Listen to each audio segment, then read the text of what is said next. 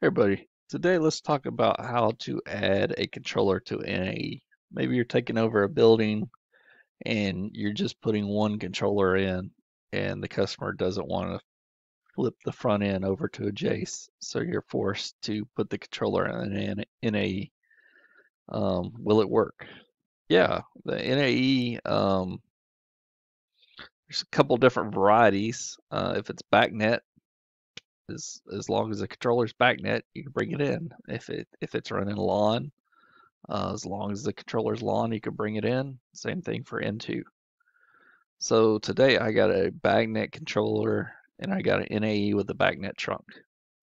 So I'm already into the NAE. Now let me show you using supervisor pass-through.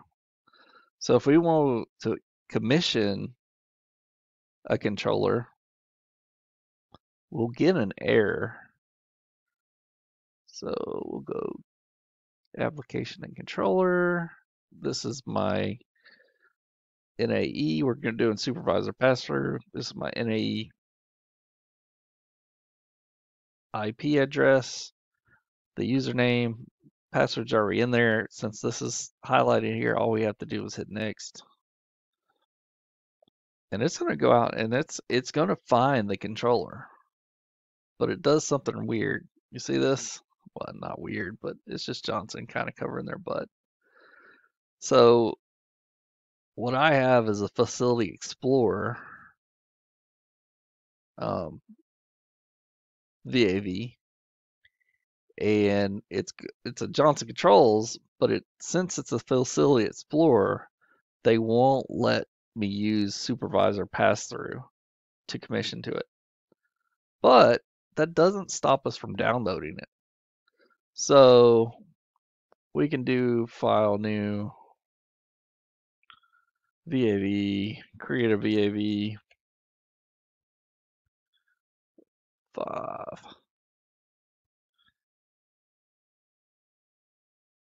And let's see, what are we going to do? Electric heat, box fan, discharge air,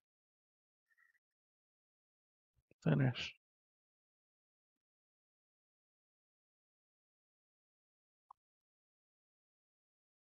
So this is address 5 on my controller. I'll assign the points, change this to address 5, give it some unique instance number.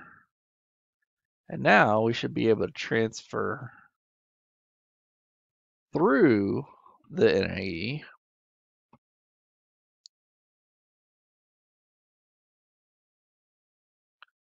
See, commission after device. It won't let you check that box. But it appears that it's allowing us to download the controller just fine.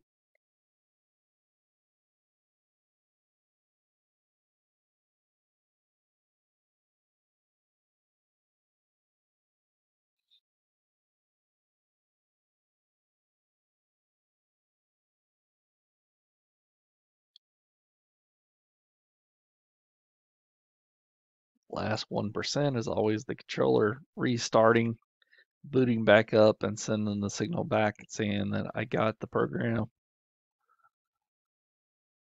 That's why it stays on 99% the longest time.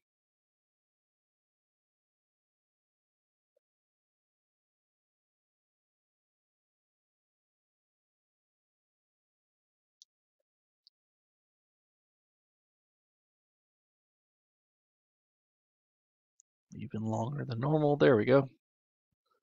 So now we can go back into our NAE and we can here insert field device. So do an auto discovery.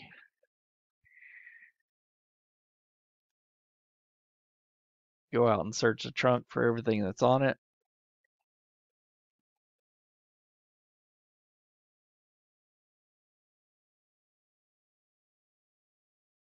And it found our device. All we have to do is click on it. Now this is important right here where it says enter a unique identifier from the box below. I'm going to enter something like first floor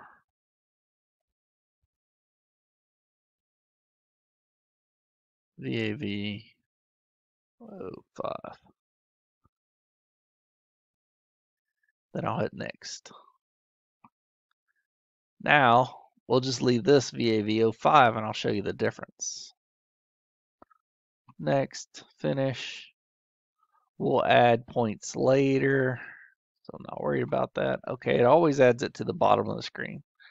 As you see, remember we put first floor VAV 05 in here on one and left it VAV 05 on the other. Now if I hover over it, it shows first floor VAV 05. Now that's tagged like that, so that's very important if you're going to add this to graphics. You're looking for that hover name and not the real name, and there's no way to change that after the fact. You can come in here to focus and you can change the name here, but that doesn't change the hover name. You actually have to delete the whole controller out and re-add it in to change that hover name. So now let's add some points.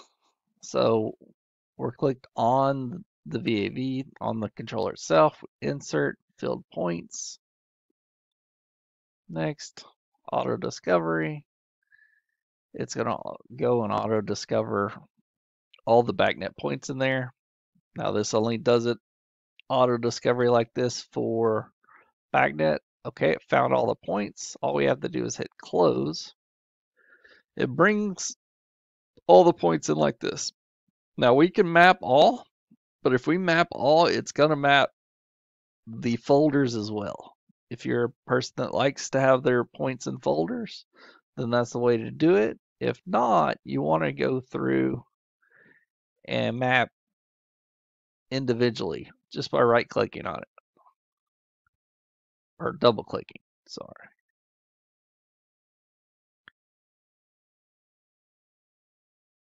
So anything with a green check by it, marked by it, is going to be mapped in.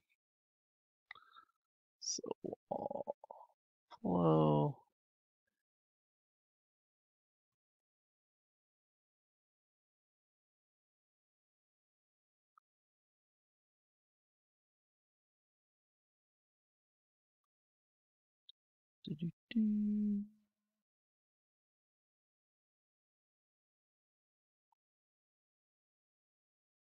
Don't have anything hooked up to this VAV, but I'm bringing in enough points where at least we can see what's kind of going on with it.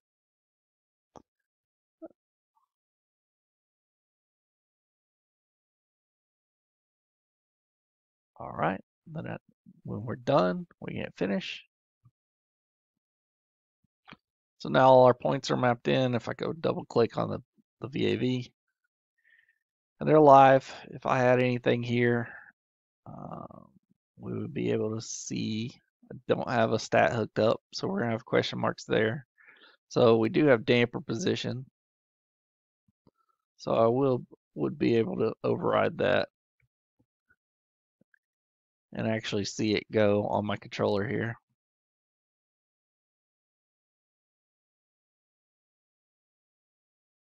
There we go. Going now.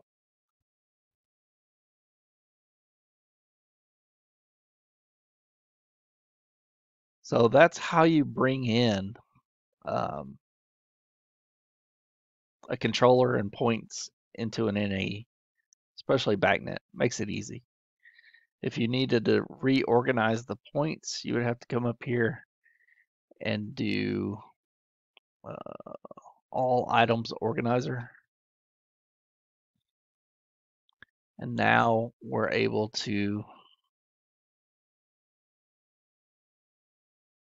move the points around as you see fit. Save it.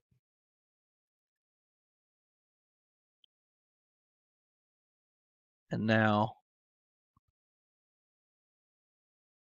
the points will be reorganized in the order that you saved it.